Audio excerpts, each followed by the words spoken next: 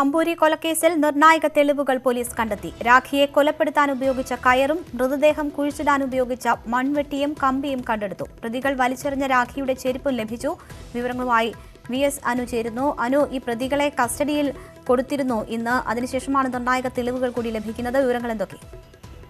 രേണുക, ഇന്ന് നെയ്യാറ്റിൻകര കോടതിയിൽ ഹാജരാക്കിയപ്പോഴാണ് 3 പ്രതികളെയും 6 ദിവസത്തെ പോലീസ് കസ്റ്റഡിയിൽ വിട്ടത്. തുടർന്ന് പോലീസ് ഇവരുമായി നേരെ ഈ കൊലപാതകം നടന്ന ആമ്പിലെ തട്ടാമുക്ക് വേദിക്കുന്നു.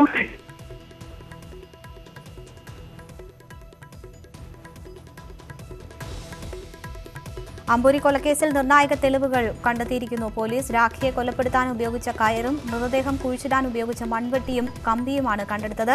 പ്രതികൾ വലിച്ചെറിഞ്ഞ രാഖിയുടെ ചെരുപ്പും ലഭിച്ചു. വി.എസ്. അനു ആണ്. അനു, പറഞ്ഞു വന്നത് തുടരാം. അനു, കേൾക്കാമോ?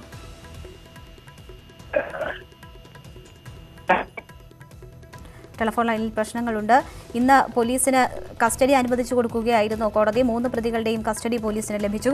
കൂടുതൽ തെളിവുകൾ കണ്ടെത്താനുണ്ട് എന്നായിരുന്നു പോലീസ് കോടതിയെ ബോധിപ്പിച്ചത്. അതിനെ തുടർന്നായിരുന്നു ഇവരുടെ കസ്റ്റഡി അനുവദിച്ചത്. ഇപ്പോൾ എന്തായാലും കൂടുതൽ തെളിവുകൾ പോലീസിന് കിട്ടിയിട്ടുണ്ട്. നിർണായകമായ തെളിവുകൾ തന്നെയാണ് ഇപ്പോൾ കണ്ടെത്തിയിട്ടുള്ളത്.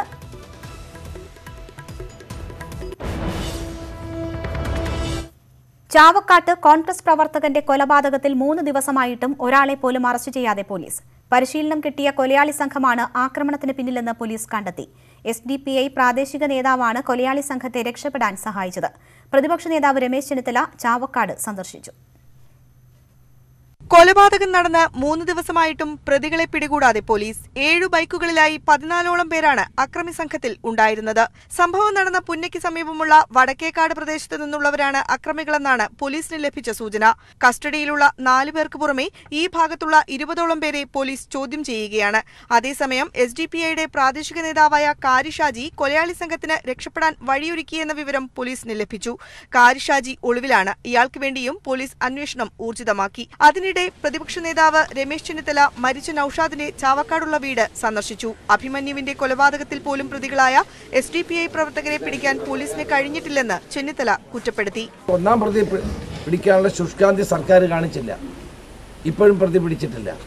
അപ്പോൾ ഇതാണ് നമ്മുടെ സംസ്ഥാനത്തെ പോലീസിന്റെ സ്ഥിതി. ഇത് ആസൂത്രിതമായ SDPIയുടെ ഒരു കൊലപാതകമാണ്. IG തലത്തിലുള്ള ഒരു ഉന്നത പോലീസ് ഉദ്യോഗസ്ഥന്റെ നേതൃത്വത്തിൽ ഒരു ടീമിനെ വെച്ച് അന്വേഷിക്കും. ചാവക്കാട് ദേശീയപാതയിലെ അയ്യമ്പുള്ളി കള്ളുഷാപ്പിനടുത്താണ് പ്രതികൾ ഒത്തുകൂടിയതെന്ന് വ്യക്തമായി.